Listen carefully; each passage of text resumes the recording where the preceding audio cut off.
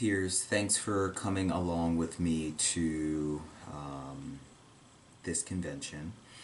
So we're getting ready to step into the room. It looks like service is already active.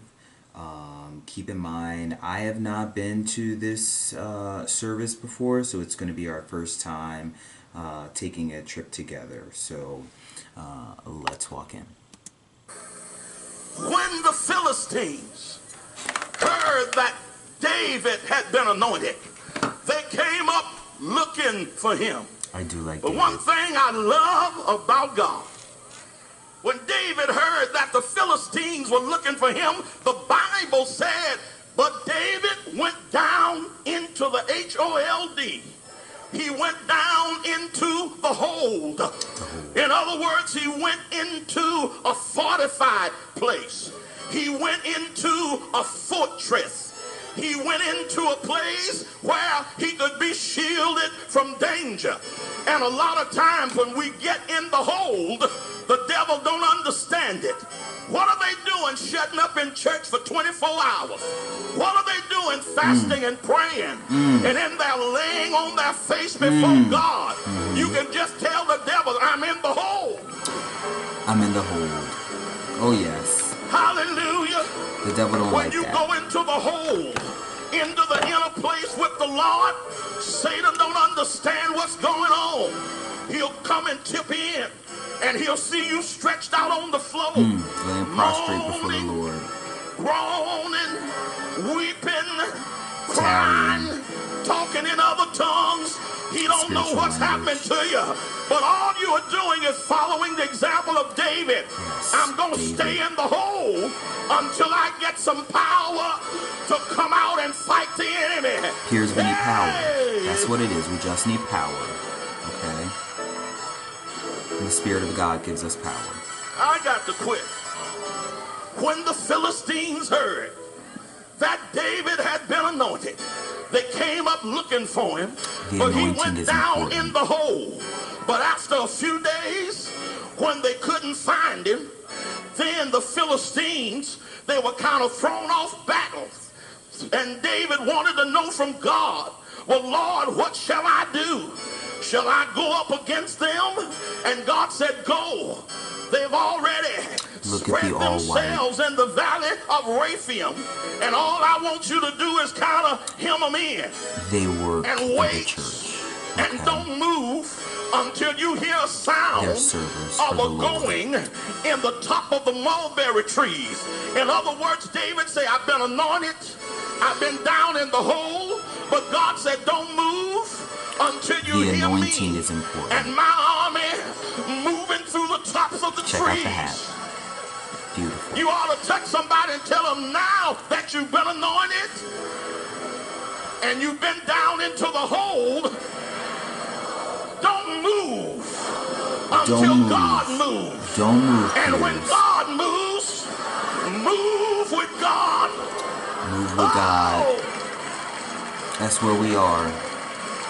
Move with too many God. times we make it up in our mind by the way I feel, by the way somebody treated me, that I just ain't gonna take it.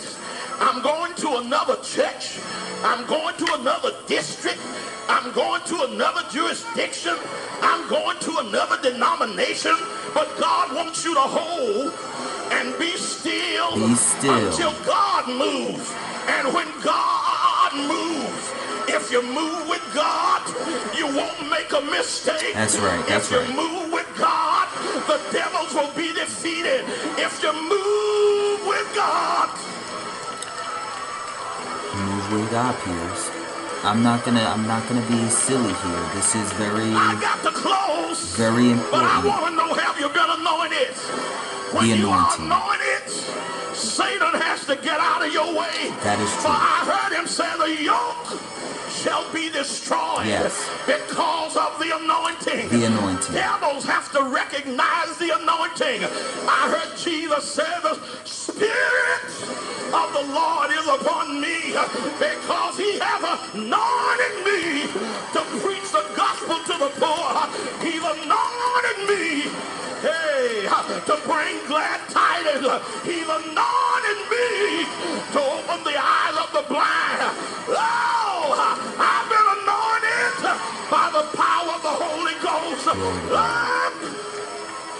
The Holy Ghost is real, peers. You just ought to ask somebody, have you been anointed? Have you been anointed? Peers, think about that. This is real. This is real. If you've been anointed, leap to your feet and shout, hallelujah. Hallelujah. Hallelujah. Hallelujah. Oh, glory. Thank you, Jesus. And there you have it. And there you have it. Peers, this is real. I would just like to encourage you to think about the word anointing. And I would like to encourage you to look it up. I'm going to come back on here. I'm going to, I'll look up some words for us and we're going to have a talk. We're going to have a talk about it.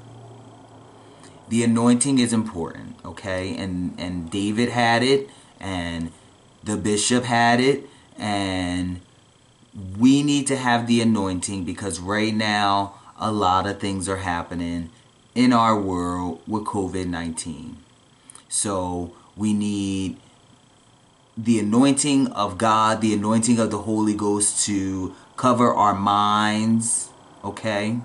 So that we can make clear decisions, that we're not flying by the seat of our pants, but that we are grounded and anchored, okay? That's my prayer that I pray for myself. That's my prayer that I'm putting out and that I'm praying for you.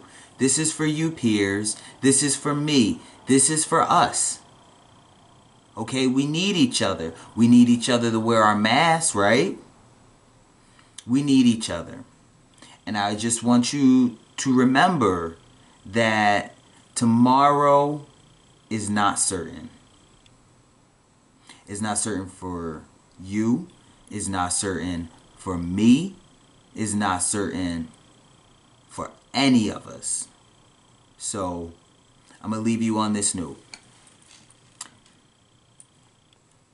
Let me find you. Where you at, peers? Look up the anointing, okay? Look up how do I get saved. Look up COVID-19 if you're still not sure about it.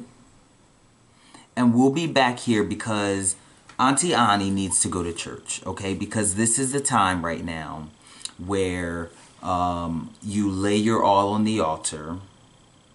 And I'm going to say this last thing. We have funerals for people. And even us that don't go to church will oftentimes attend a funeral. Okay? Right now, there's no opportunity for a funeral. Okay? A lot of people are dying. There's no funeral.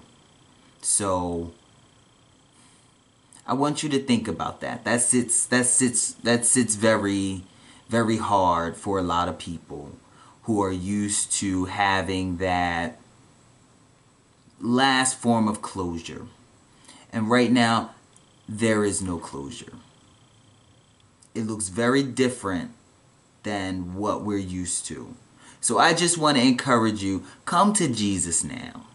I know I'm Jesus heavy, but that's just the way it is. COVID-19 is real. It's very real. We're going to continue to come to church, okay? And if church isn't your thing, figure out what is. But, I believe in Jesus Christ, okay?